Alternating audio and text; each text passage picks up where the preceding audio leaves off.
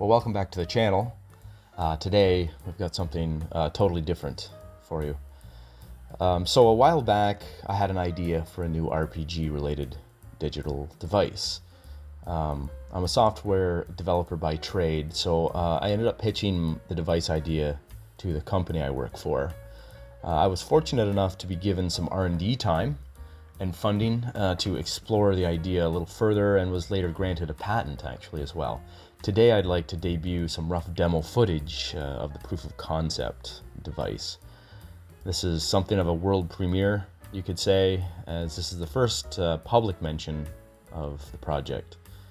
I wanted to show it to the loyal viewers on this channel first to gauge interest in the project, because from what I suspect of my viewership, you are fairly like-minded in your RPG preferences, probably.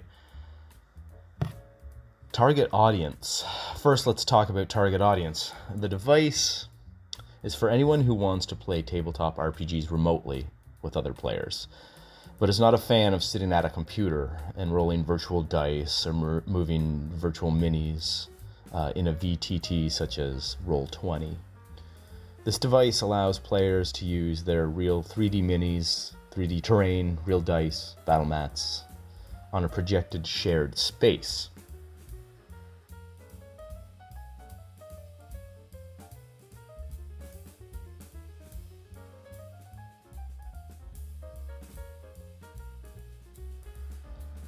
The device consists of a stand, microcomputer, a camera, and a microprojector.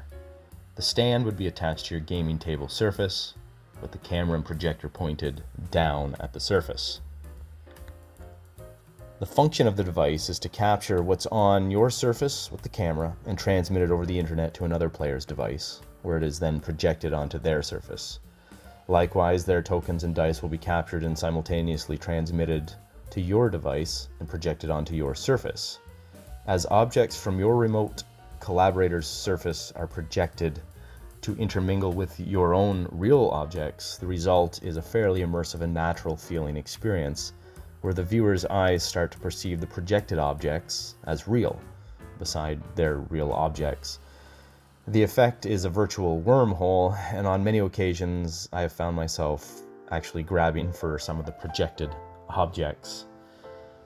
With this method, we can collaborate remotely in many different ways, such as tabletop RPGs like Dungeons and Dragons, or board games, or collectible card games such as Magic the Gathering, or even remote collaborative drawing, or possible remote education purposes.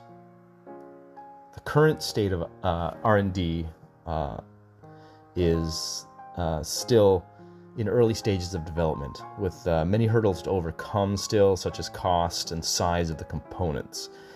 But as time and resources permit, work will continue on all fronts.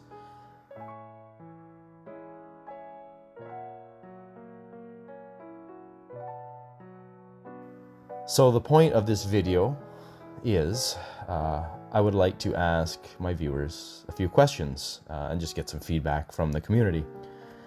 Question number 1, would you prefer this device over VTT?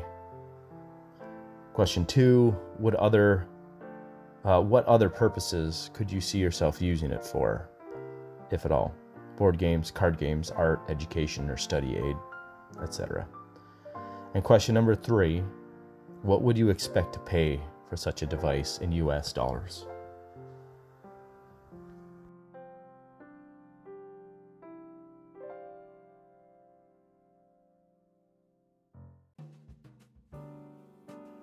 And as always, thanks for watching, and roll on.